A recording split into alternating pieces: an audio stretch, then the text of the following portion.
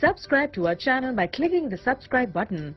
Click the bell button and enjoy the latest uploads from our channel. G7 Thinq, or some people like to say Thinq. Well, we're going to find out in this video. This is going to serve as my review of this device. Let's begin with the person who is looking for the spec bump. Okay, so for this first person who's looking for an upgrade, we're going to talk about the spec upgrader, the person who wants to upgrade based on specs.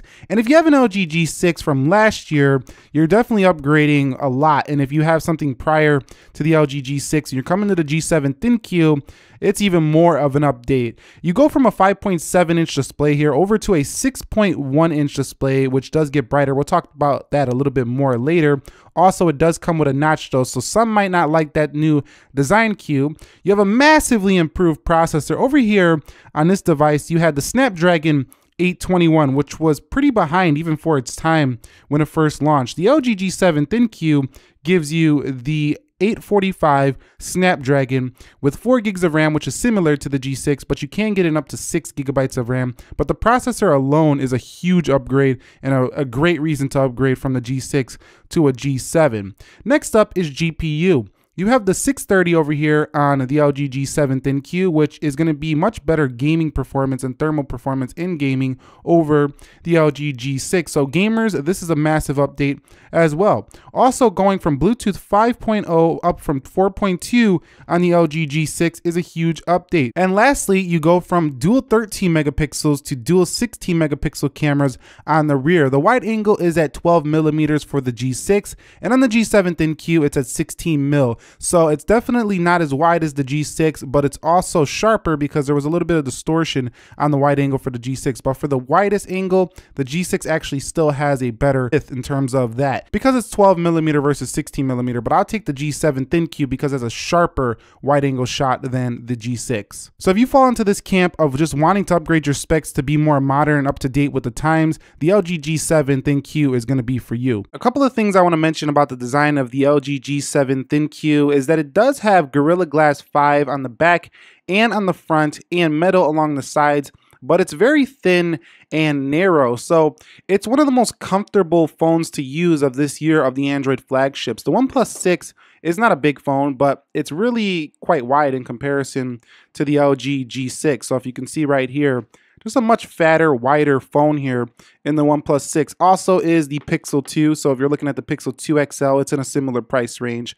This phone is much chunkier than the LG G7 Thinq. The LG G7 Thinq is actually about the same size as the popular Moto G6, the budget range of Android smartphones. You can see almost identical in the size there, and that's quite a feat for a flagship because flagships don't usually do this. The iPhone 10 has received a lot of praise for its, big screen and the small body, and I would argue that the LG G7 is your Android alternative to this style. So if you're into that whole big screen, light body, you're gonna really love the LG G7 Thinq, and this is definitely one of your only options on the Android side that offers all of that and flagship specs at this current time. So those of you who are looking for a durable Android device, you should definitely take a look at the G7 Thinq. Like I said earlier, it does have Gorilla Glass 5 on the rear and on the front, but one thing that some people don't mention is that it's IP68 water and dust resistant, but we should also mention it's mil-spec STD810G. So basically what that means is that it's rated to basically withstand military environments. Definitely a very strong showing here for durability on the LG G7 Thinq. There's not really a lot of flex in this phone, and I think that you would have a very durable device here if you decided to pick up the LG G7 Thinq. Next up, those of you who are looking for a very bright display, the LG G7 Thinq has to be on your list, and mostly because of this mode right here, the boosted mode. You can see I almost blinded you right there. 1000 nits here of brightness on the LG G7. I can tell you right now, nothing comes close to this phone when it comes to seeing this thing outside. I've got all the flagships on deck and none of them even touch this phone when it comes to being in that pure sunlight. So those of you who are cyclists, you skateboard, you ride an e-skateboard to work, or you're out on the train and there's sun gleaming into the train and you can't see your phone, or you're walking down the street and you use your phone a lot out on your commute, this is definitely a phone that's going to beat a lot of the others for seeing it. You don't have to shade your phone with this one. So consider that. Also, this display is not only very bright, but those of you who are looking for an improved color accuracy over prior LG LCD displays, this one is top notch. Also, you do have modes you haven't seen before on their LCD panels, and that is like to change the colors here. So you can change it just like you could do on a Samsung phone. You could do expert mode, games, sports, cinema, eco, auto. There's a lot going on here. In addition, that notch does get some, features as well. You can also change the resolution, but taking a look at the new second screen, you can change like the theming of the second screen up there. So you can see, check it out, you can see different colors, and you could hide the notch if you want as well. So this customizability is something Android definitely offers over the competition. But the LG G7's Thinq display is very bright, but yes, it definitely does have those typical attributes that an LCD offers, like kind of washed out blacks, not super dark blacks, but it has very good colors in comparison to some of their older LCD panels, and it's very sharp. So I think people who like the LCD technology and don't like PWM are really gonna like the LG G7 Thinq. I'd say the only area where the OLED displays on Samsung devices, for example, are really beating this phone is in media consumption. So if you're watching videos and movies, I think Samsung has the better offering. But if you're the type of person who's using your phone outdoors a lot, or you just need a really bright screen, and you don't want glare and stuff like that, the LG G7 has a very easy to read display at pretty much any environment you're in. So it has that benefit there. Those of you who are looking for an improved LG software experience should buy this phone because it's the cleanest one yet. Now, I know LG software is not everybody's cup of tea, but at the same time, if you're buying LG phones before, this is going to feel right at home for you.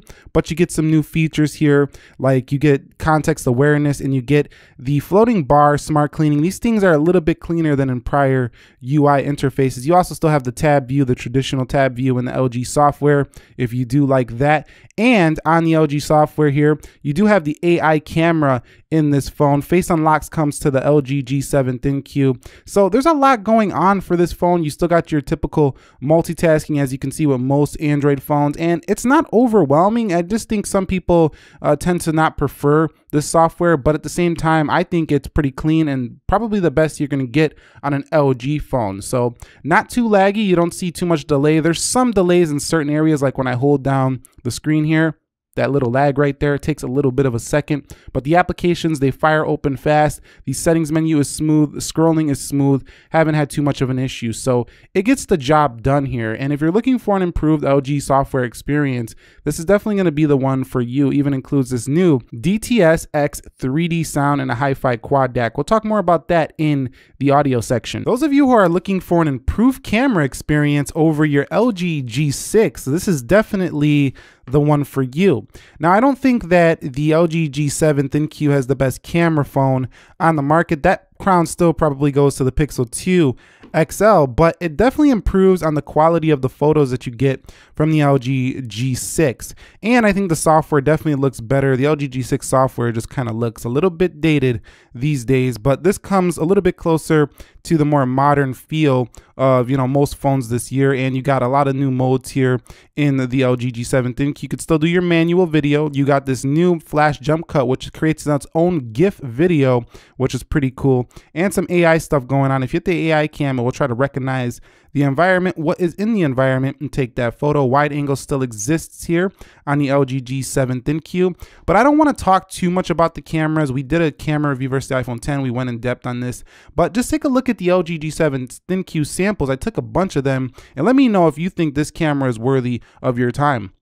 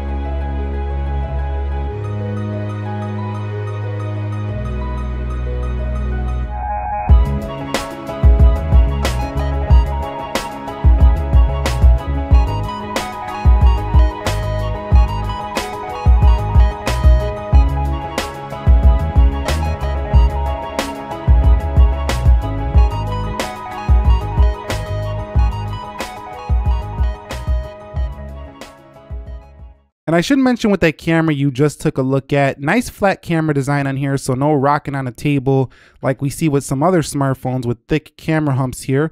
And one more thing, the LG G7 Thinq has expandable storage up to 500 or so gigs, maybe more depending on the model you go with. But the LG G7 Thinq has a feature that it basically owns this category in, and that is the headphone jack section. Because it has a hi-fi quad DAC, no other phone company is offering you this, so this is kind of a specialty with getting an LG phone. And when you turn on this hi-fi quad DAC, you get super crisp, clean audio you're not going to see on any other smartphone. They also threw in this DTS:X 3D sound, which makes it sound even better. Now the speaker on the bottom though of this phone is not so loud in comparison to, you know, dual speakers I feel like on the Samsung S9 Plus, but when you do put it on the table, it definitely does that effect where it gets really loud here for the G7. So the Thinq is a great phone, I think, for people who like their headphone jack. I don't think external audio is the main reason to buy this device though. But if you're into headphone jack usage, you're gonna love the G7 Thinq. So if you're that person, this is the phone for you. And if you're looking for a pretty good priced flagship, this phone when it first started $750, too high, but it came down to about $629. And yes, you could say the OnePlus 6 is cheaper. Some older flagships are cheaper, sure, but for 2018 and everything you're getting with the G7 Thinq, this is definitely one of the better values in the price segment now that the price has come down on this phone. Also, you get a 2-year warranty if you register to this device with LG in the first 90 days. I have already done so for my LG G7 Thinq, and that's pretty good peace of mind considering we know the scandal they had years ago. In conclusion, you might have noticed I didn't mention battery life or the Google Assistant key. First up, battery life is not that great on this phone. That's why I didn't mention it, and I don't think you should buy this phone if you're looking for a battery champ. It definitely doesn't fall in that category, and actually it's rather disappointing. It's a phone that's going to get you through most of the day, but you're not going to be topping off, or you're not going to be finishing the day with like a lot of battery and being super impressed. You're going to be like, you know, pretty low and you're ready to charge by nighttime.